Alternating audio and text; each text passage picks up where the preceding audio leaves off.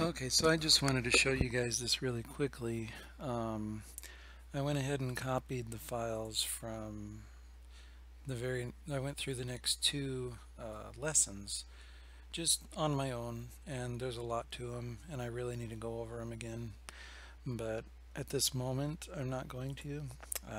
What I did was I copied the .h file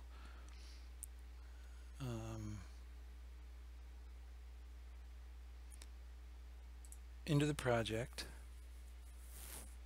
and then I copied the CPP file into the project.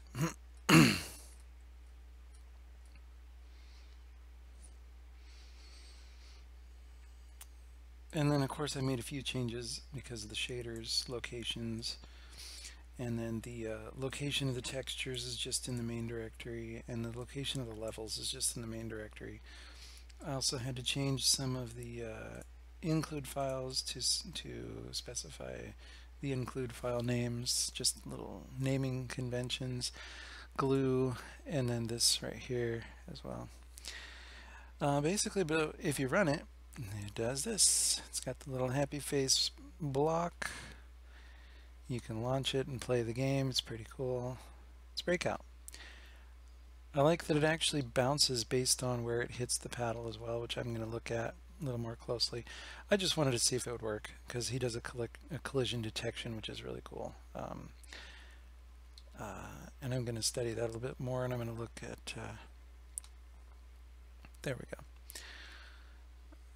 I'm going to look at that, and he also mentioned with collision detection, he mentioned this box 2D, which is pretty cool, and I might actually get into this, in which case I'll make some videos about how to do it.